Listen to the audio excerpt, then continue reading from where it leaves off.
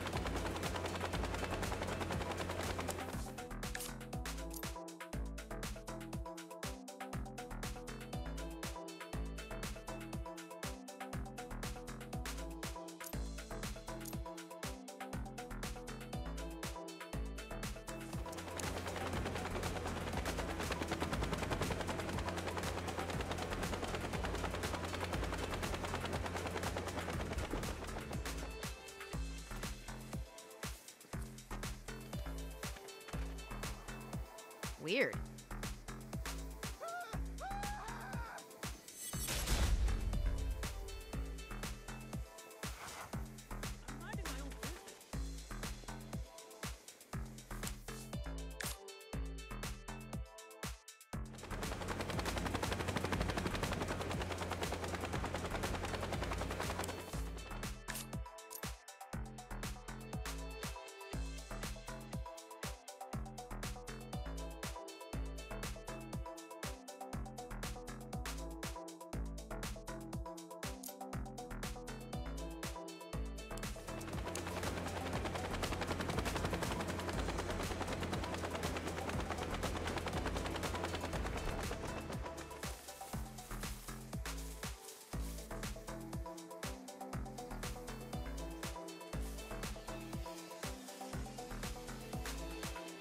Look what I found.